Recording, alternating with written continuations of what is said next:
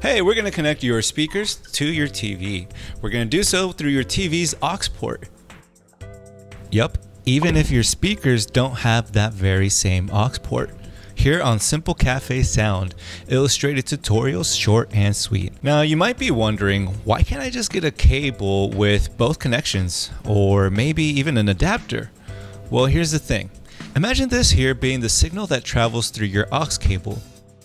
And this one on the right is the optical cable signal. Very different, right?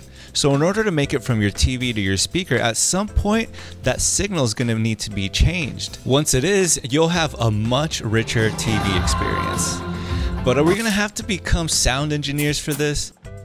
Of course not. We'll let a handy device take care of it. That device being an analog to digital converter.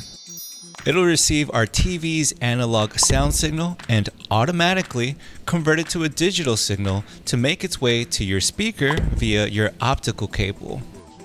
If you don't have one yet, I'll leave links to that and other things in the description to help you get started and truly take your sound to the next level. Alright, cool. Let's move into our quick how-to.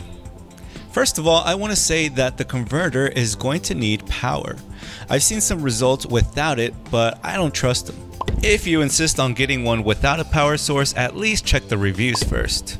Right, now onto our speaker. We'll take our optical cable from here and plug it into our converter on the output end. From here, our converted sound will go to our speaker.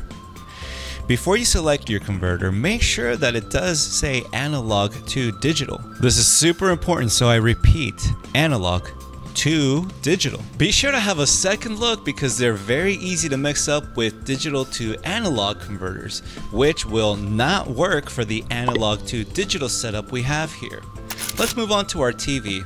Through the audio line out or headphone jack, plug in your aux cable and the other end to the converter's aux port. Make sure your converter has this port on the input side.